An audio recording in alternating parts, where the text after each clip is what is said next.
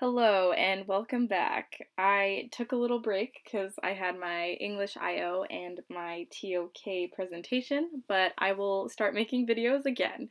We're doing Business Management 4.3, which is about sales forecasting. And as usual, I am just using the official IB books. I have no credentials. I am not a teacher. So first of all, you have to understand why we do this. We do this because we want to predict the future.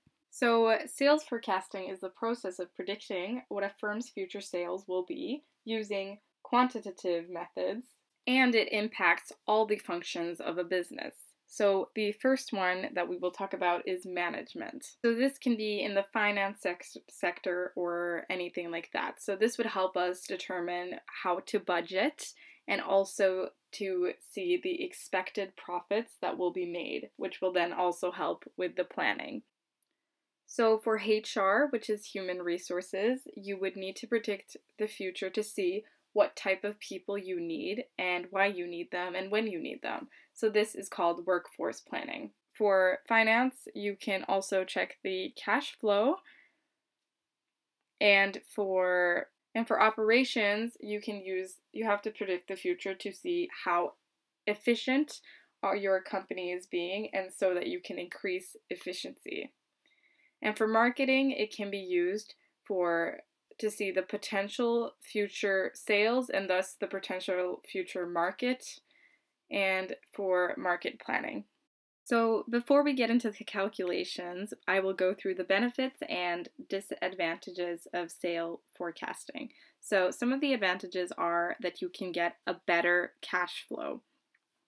By taking into consideration the different fluctuations between seasons and stuff like that, your finance managers can get a better plan to improve your business's position. Now, you can increase efficiency by knowing the exact number of goods to produce and planning for the amount of stock required in the future. The better workforce planning means that accurate sales can help you determine which type of people you actually need and what staff is required. The last advantage is that it improves your marketing planning because marketers will hopefully be able to adjust their marketing strategies accordingly to try and increase their market share because they're able to see the future trends. Now, there are only two disadvantages listed in the book, at least, which is that it is very time consuming, it takes a long time to calculate, and because of the seasonal variations and stuff like that, it can be very complex. I mean, not that complex, don't worry. It ignores qualitative external factors as well. So in this case, you think of all the steeple, the political, the social, the economical, stuff like that. Anything changing within your society could also affect your sales, of course, for the future. So therefore, it can't be 100% accurate. So as I mentioned before, sales forecasting was a process using quantitative methods. So that these quantitative methods are the time series analysis. So the first thing is that there is a trend. This is a visible pattern noted after inputting the past sales data. So if you either see that your data has increased or decreased, and by the way, all of these time series analyses are essentially the reason why the sales line is not a straight line. As you can see on many graphs, it's usually not completely completely straight. There is no correlation, like direct correlation. But yes. Then there's seasonal fluctuations. These are the changes in demand because of varying in the season. So, for example, if you have a business with skiing, obviously this would be more popular during winter. So it would be different during different seasons. Then there's I really can't pronounce this, but cyclical fluctuations. That's how I believe it's pronounced. I'm probably wrong. So this has to do with the cycle in an economy. So essentially when there's a recession or a boom, this could change. And also there are periods during the year where you might have a really good phase and a really bad phase. Then random fluctuations are just random. They stand out from the trend. This could happen for any reason. Now it's time for the math. So we're going to go through the 3-year moving average and the 4-year moving average, like how to calculate them. Now for the moving average, this is basically just a way for you to indicate how the trend is currently going, because your sales revenue may be all over the place. It may be super high one year, super low another, but overall it may be increasing or decreasing. The moving averages will help you determine the trend more, or like indicate it emphasize it in a better way, or a more clear way. So I will attempt to explain this in a algebraic type way. All I mean by that is I will not be using numbers, I will be using letters to try and explain this. So essentially for the 3-year moving average, you take year 1 plus year 2 plus year 3, so the sales for year 1, year 2, year 3, add them all up, divide them by 3, and that's that. And essentially where you would put that in your graph is below year 2. So essentially you take 3 values, and in the middle of those 3 values you would put the 3-year moving average. So there's no 3-year moving average for year 1. Then for year 3, to get the moving average for year 3, you would take B plus C plus D and divide it by 3, and then put it in the space under year 3. So, because C was in the middle of your calculations, it was B plus C plus T plus D, then you would put it under the C. So it's the thing in the middle. Now for the 4-year, you take the first 4, so that would be A plus B plus C plus D. Then you take the next 4, but obviously you're not doing all 8. Instead, you're taking B plus C plus D plus E. So you're moving it up by 1. And then you divide that by 8, because there are 8 numbers that you just added. And that is your answer. And you put that under the 3rd year. Okay?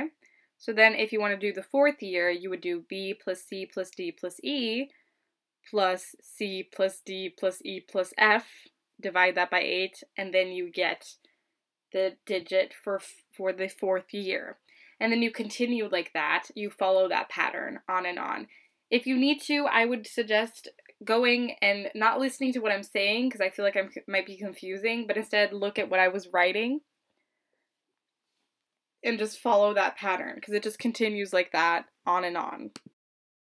So when you plot these lines on a graph, so you would have the actual sales plus the 4-year moving average and the 3-year moving average, you can make lines of best fit, and you can use those lines of best fit to predict information or data that you don't have, like for the next year, for the following years coming. This is known as extrapolation. So you are finding extra data outside of the data you already have.